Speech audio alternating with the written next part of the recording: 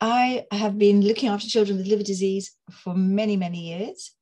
And this is the first new medication to really make a difference. And I was passionate about it with NICE. So Bylvay, or Odevixibat, is a bile salt inhibitor. So it inhibits the reabsorption of bile salts from the gut and therefore depletes the body of bile salts.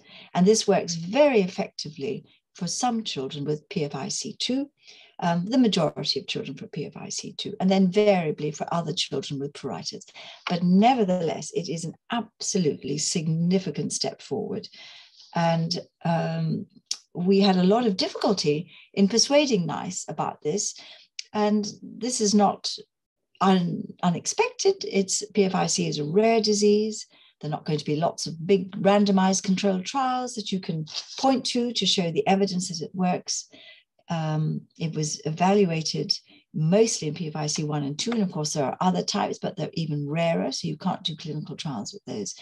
But for me, this has made an absolute difference to our patients. So the fact that the NICE guidance, despite all the caveats that they put in their recommendations, did accept its funding, subject to the company keeping to their agreement for infants birth 6 months up, is a fabulous step forward for children with liver disease. And I was thrilled to have been part of making them change their minds. Well, I think this is the start of even more exciting treatments. I think we've seen how effective Bylvay is in PFIC2, and I think it may be effective in other forms of liver disease. I'm a chief investigator of a big study with Albireo looking at it in another liver disease, biliary atresia, much harder to absolutely define success in that situation, and is also going to be part of trials in other forms of congenital liver disease in infants. But I think it may well have a role to play in disorders that affect adults.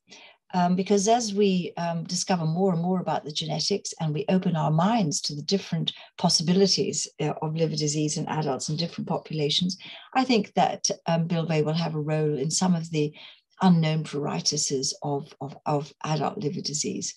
And I think it's demonstrated to us that we can treat liver disease. They don't all need to go straight to transplant. And this may be a real game changer for the children with these diseases.